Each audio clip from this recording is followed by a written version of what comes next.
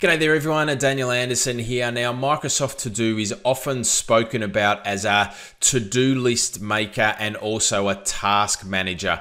Now, there are so many different applications in which Microsoft To Do can be used. For example, I use it regularly for sending Microsoft Teams messages to a specific list to make sure that I follow up on them if I can't respond to it in the flow of my work. Or it might be that I'm coming across different articles or websites or things like that that I need to keep or review for later. Even just to pop things that are coming into my head that I need to take action on at some point in time. I've got a list called In Tray that I use for just getting things onto that particular list to follow up on. Now, one of the hidden features, or one of the features or functionalities that you may not know about, is the ability to use hashtags in Microsoft To Do. So you might have common items across multiple lists that you kind of want to group together, almost like a cross-functional group or listing of items. So one of the ways in which I have started to utilize or manage this is through the use of hashtags. So you can see here in Microsoft To Do, I've got a couple of different lists here that I'm going to use for this example. You can see here that I've got a task here to organize a meeting with Alex, but let's just say this is specifically around marketing.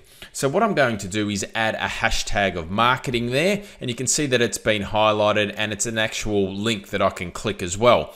Now, what we might also do is there's a Teams follow-up list here.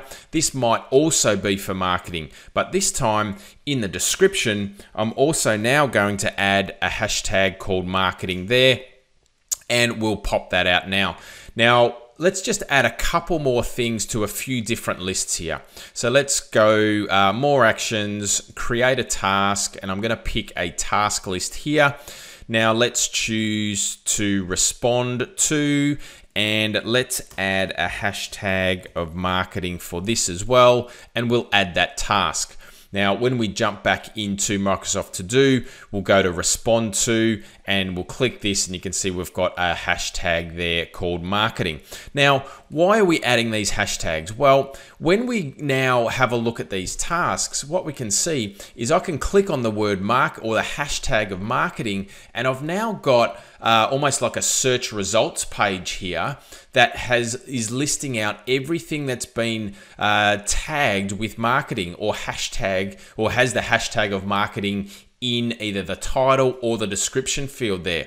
So it's a great way if you're using Microsoft To Do and you've got multiple different lists, but across these lists you've got tasks or items that relate to each other, you can actually use hashtags to group them together, and then when you click on that one of those hashtags, you're taken to a search results page where it groups all of those items together in a single view, regardless of what list they are on. So just a little tip there.